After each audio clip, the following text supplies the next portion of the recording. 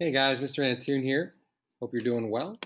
Today we're doing Chapter 6, Public Opinion and Political Action. And it's sections 1 through 3. We're going to try to get through that. There's 7 total, so we'll do 2 videos most likely. So here we go. So you can see here the 7 sections. We're going to start with the American people.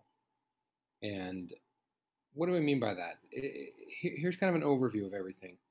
We're going to talk about how we're an immigrant society, how we're a melting pot. Some people call it a mixed salad. Where's the shift happening? So it's the graying of America. We're getting older and staying older longer. So it's more of the demographics of America. And as you can see here on the left, you don't know what the sources of this, but again, it's 72% white. Hispanic is 12 or 13%. African American is 1%. And then you can see here this school district here in 2013, 2020, 2012, 2013.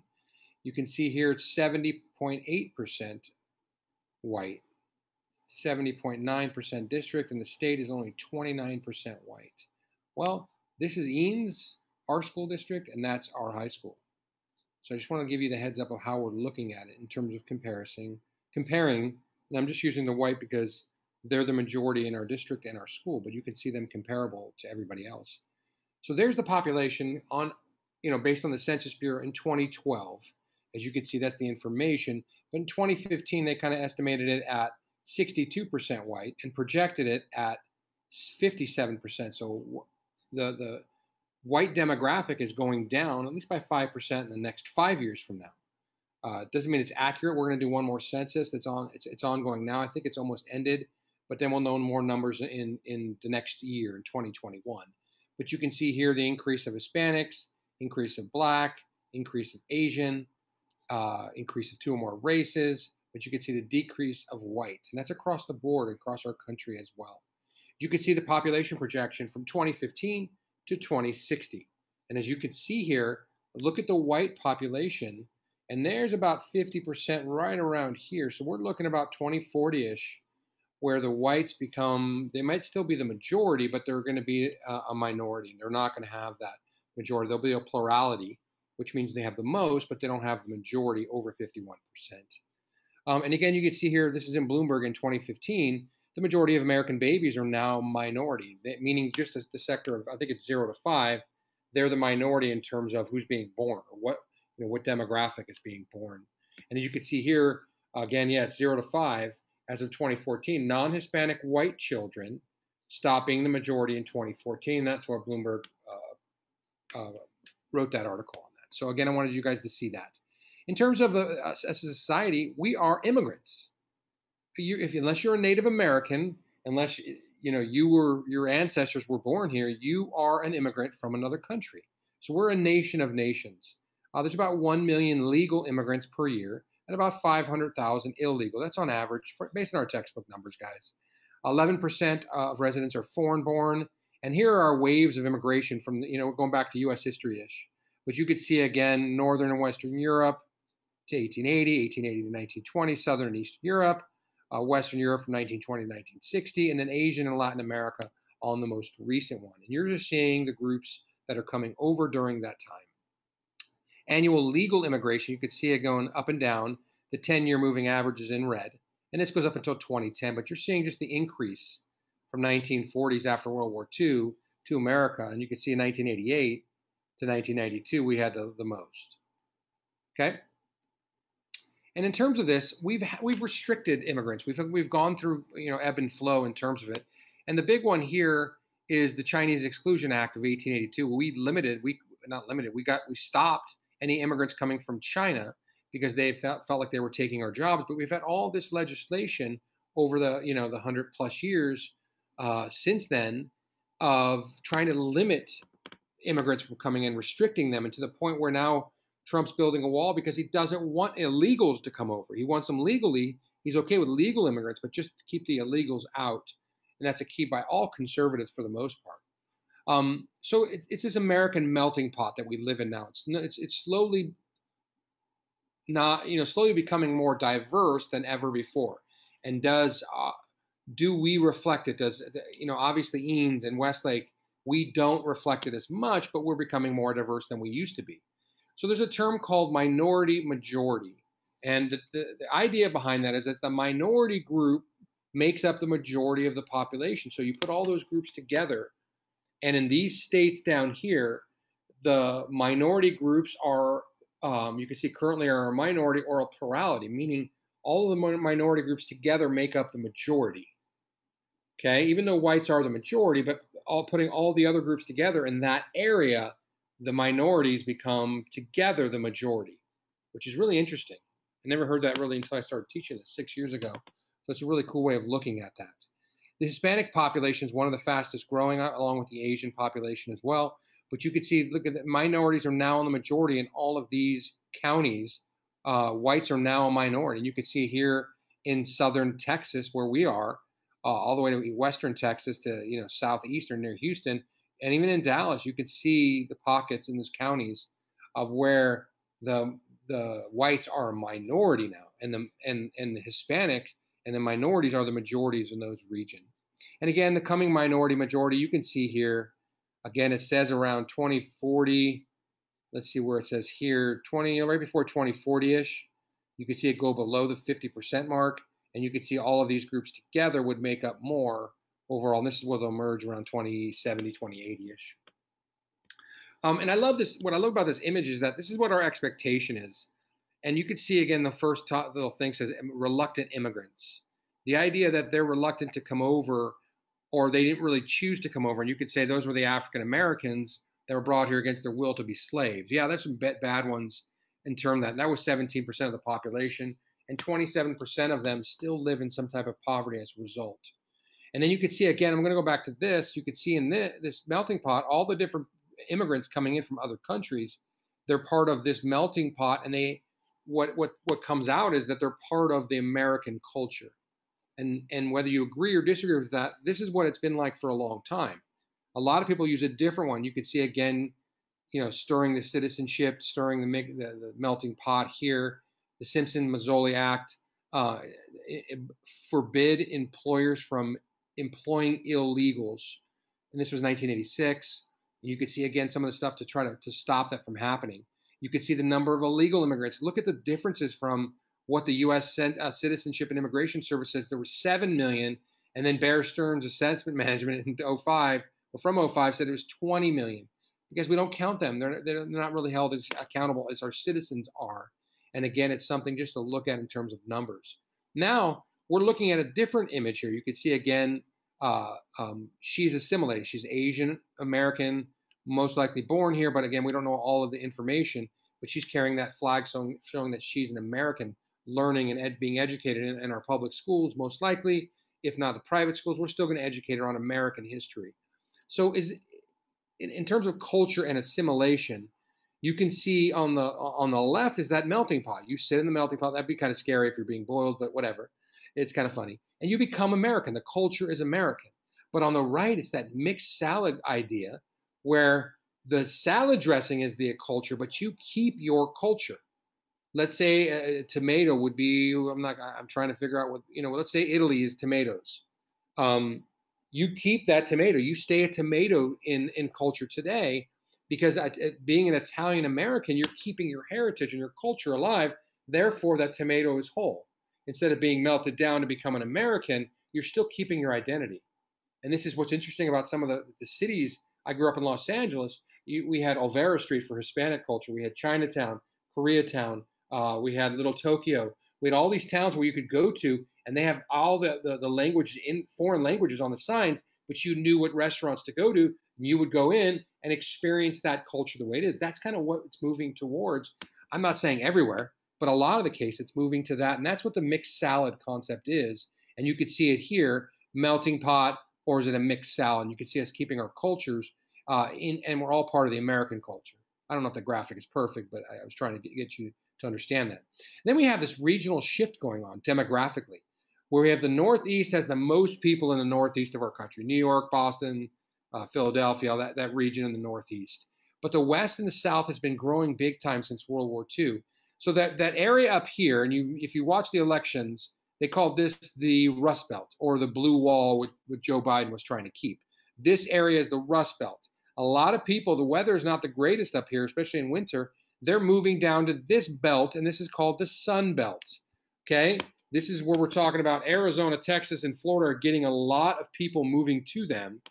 And I know I'm a migrant from California, not American citizen, but I came over from California because I couldn't afford the housing, and Austin's a wonderful place to live in. But I'm part of the shift as well. Even though I went from a western state to a southern state, I'm still going within the Sun Belt because I enjoy the good weather. Your parents might have moved from somewhere else based on the job or the weather. Whatever the case is, you're in Austin. That's why you're taking my class. And the political power of these areas are increasing because you're gaining seats in the House of Representatives. It's called reapportionment. And you can see the last time, we're still at 435. The last time we were at 435 looks like right around 1910-ish. Last time was 1904, and you can see the number of authorized. And there's the numbers that anything in dark blue have gained seats since the 2010 census. So we gained seats. Florida gained seats. You can see Georgia and South Carolina and Arizona. I can't do accents for everywhere. But Nevada, and you can see even Utah. All of these seats have gained, or the states have gained. And that's through reapportionment. Once each decade, we change the number of seats in the House based off the census. And you can see with the census, they spent $1.2 million sponsoring Greg Biffle's car, if you like NASCAR. And again, is that a ridiculous use of taxpayer money? Because they said it saved $8.5 million for the cost of conducting by advertising in certain places so people could go online and take the census. Again, you guys can see if it's a good idea or not. Now, look at the major ancestries by county in the 2010 census. I know it's not the clearest of images, but you could see, let's look here in Texas. Mexican or Spanish is in pink. Look at the Southwest. We have German in light blue. American or unknown, which is weird, in just the kind of the yellow whitish. African American in the brownish color.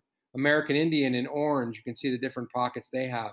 Italian doesn't look like it's here, mainly Northeast, but you can just look at the ancestry by that. I love this one by Slate. They said the most common country of origin of legal immigrants. And look, Mexico is, again, looks like it's taking over America. It's kind of funny. But no, they've taken, they're legally immigrating here. But again, we get, the bad is illegals are coming along too, meaning that's what conservatives are upset about.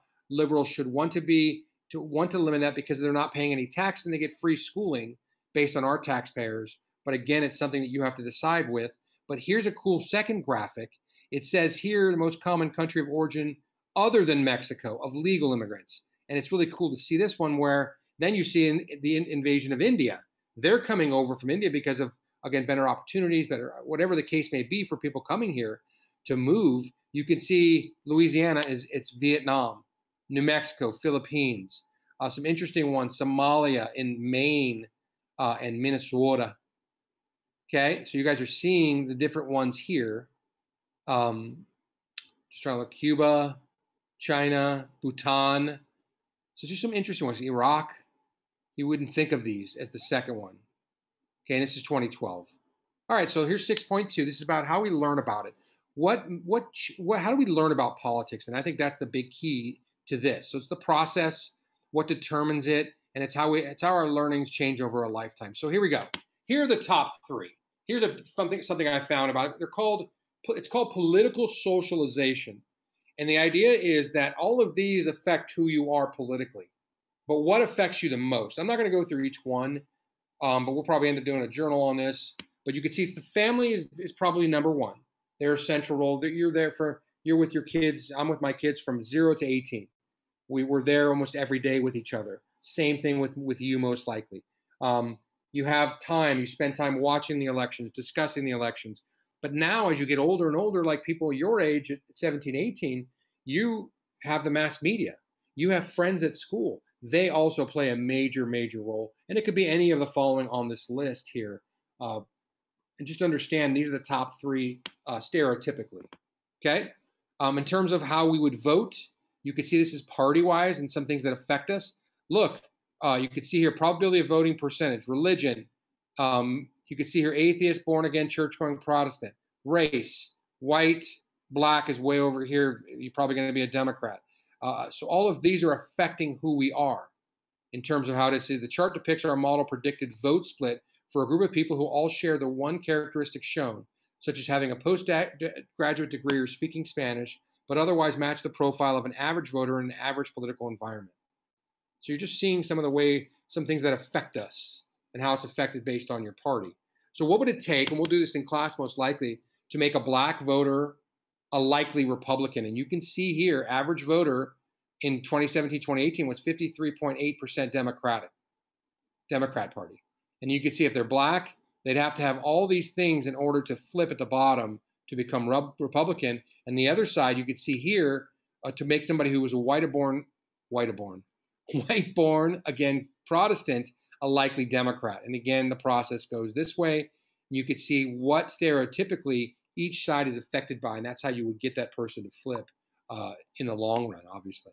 And we'll do this thing on how you click to try to see like a white, non-born again Protestant straight man between 45 and 65 who is non-regular churchgoer, unmarried, has no children, never attended college, makes that much money. You know what I'm saying? This is the chance that you would be based on voting. And we will do this in class. It's kind of cool for that. In terms of what you're affected by, what you read or what you watch. And in terms of newspaper thing, look, it's from 50% to 76%. And since 1992, it has gone almost below 50%. And that's 10 years ago, guys. So you know that this trajectory is going down. I can't get New York Times on my phone because they want to charge because they're losing money from that. I can't get Washington Post unless you subscribe. LA Times, all the big papers are now selling their subscriptions to your online, even though you're not getting a piece of paper. So over a lifetime, let me give you some big ones. When you get older, you're more likely to vote. When you are younger, you're less likely to vote. When your income is low, you're less likely to vote. When you're married, you're more likely to vote. You're going to see how things change overall. And you can see the turnout rates for eligible voters up to 2008. And again, political behavior is learned, however you want to say that. So the turnout increases with age. There you go. Obviously, they're dying off and they're 85. But again, the trajectory is up. I've heard record numbers of voters, young people. It's great to hear that finally. Even in 1972, when 18-year-olds were given the right to vote, they were the worst turnout. So, 26th Amendment, boom, gave 18-year-olds the right to vote, still did not turn out. But you're starting to say that you have more power, I have more power. Get out and vote. That's a big thing. That's the least you should do as an active citizen. Increases with age. Same kind of thing. I wanted to show you that. That was from the 2000 election related to age. All right, 6.3, measuring public opinion and political information. So how do we measure opinion? This is all polls. Okay, this is one of the big ones in terms of that.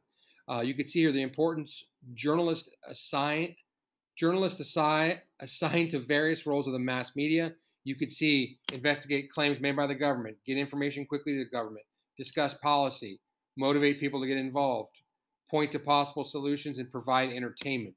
Entertainment to me seems like we're more of an entertainment news media than we are fact-based, or even, it just seems to be changing a little more because they sensationalize so much now because they want the viewership, and we'll go over that with media anyways. I don't want to get into too much depth with it. So it's all about polls, guys. This is kind of what we're looking at, polling. And again, there are different types. So let me ask you this question, this scenario. Does a doctor have to extract all of your blood to find out about your health? No, because you would be dead. That's terrible, but I don't want to leave this on too long. I know some of you guys might not like needles. So we need a sample of the population to see how polls are conducted. We know they've been terribly wrong for the last two major general elections in 2016 and 2020, and you can even make that case for 2012. But it's a random sample. All we need is a certain amount, and the landing number is between 1,000 and 1,500, and it has to be random. The sampling error will tell you the confidence in the poll. If it's plus or minus a margin of error, if it's plus or minus 3, that's a good thing. That means it can go either way. It could sway, let's say it's 40% you're looking at, it could sway to 43 or 37. If it's more than that, I would not even look at the poll. It's not going to help you guys. Random digit dialing, they have computers or pollsters that will randomly digit or dial certain phone numbers It's because it's random. They can't say I'm going to call Jeff Antoon's seventh period, AP government class. Can't do that. It has to be random. That's the key behind it. They use internet now. They actually use your cell phones. I don't really answer any calls I don't know about, so I'm probably missing polls. You could be missing polls as well.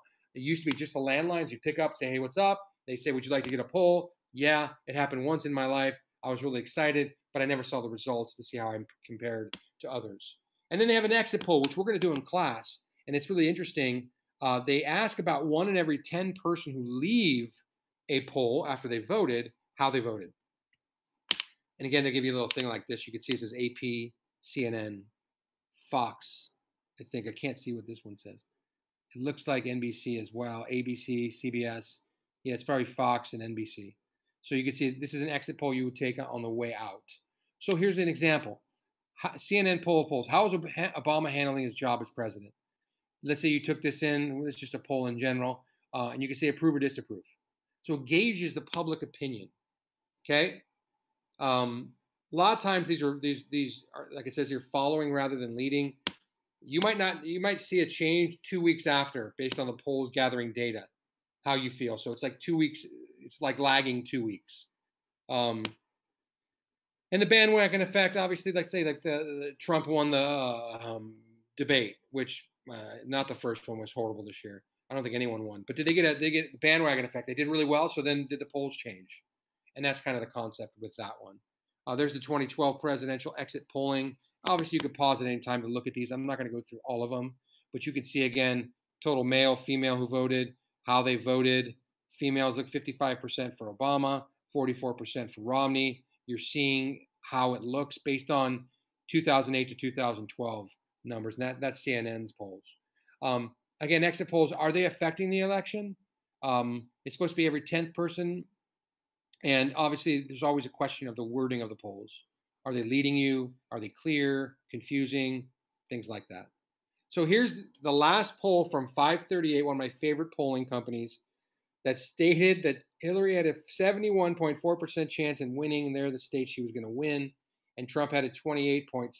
So when I look at this, if I don't know anything about polling, I'm obviously going to think that Hillary's going to win. That's the problem we have here. Trump ended up winning, and you look up here to all of these states here, he flipped all of these. This was Pennsylvania, red, red, red, red. Okay, red in Florida. I think red in North Carolina. I mean, he really changed it. And this is interesting. 302 electoral votes predicted.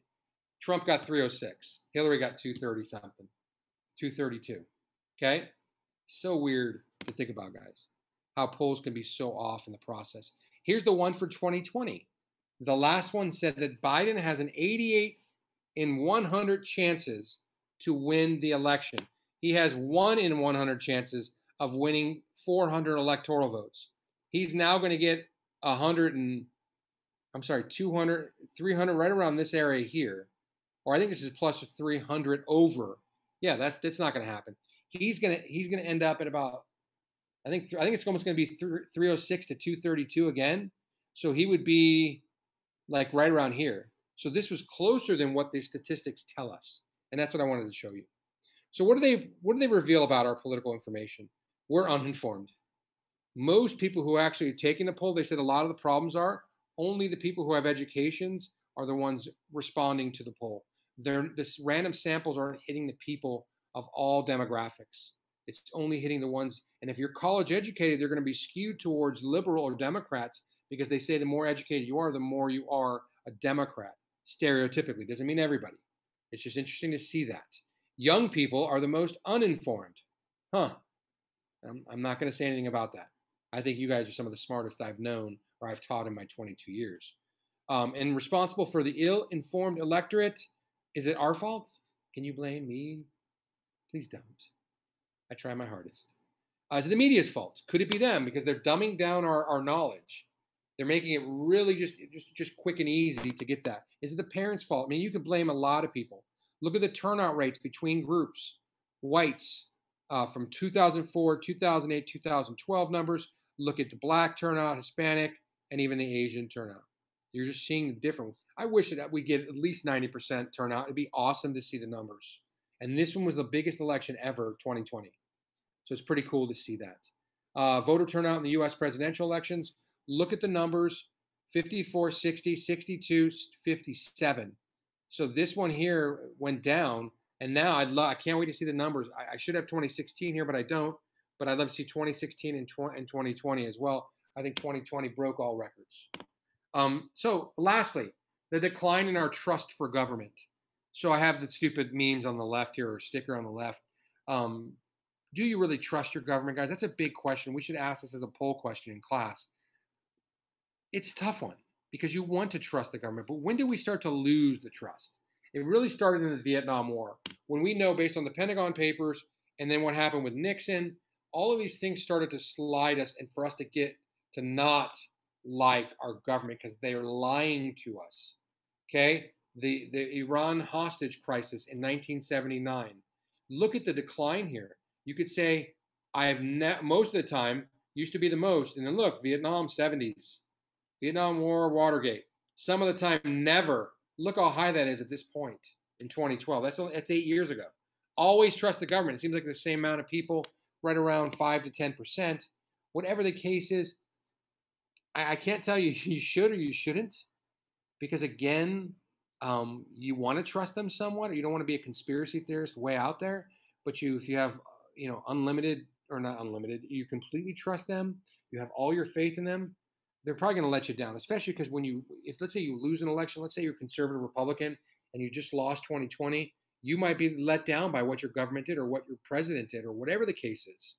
And it's going to ebb and flow. And that's kind of where you would trust or you wouldn't trust. But when there's impeachments, when there's Watergate scandals, when there's wars that shouldn't be happening, this has caused it to erode, especially over the last 50, 60 years, guys.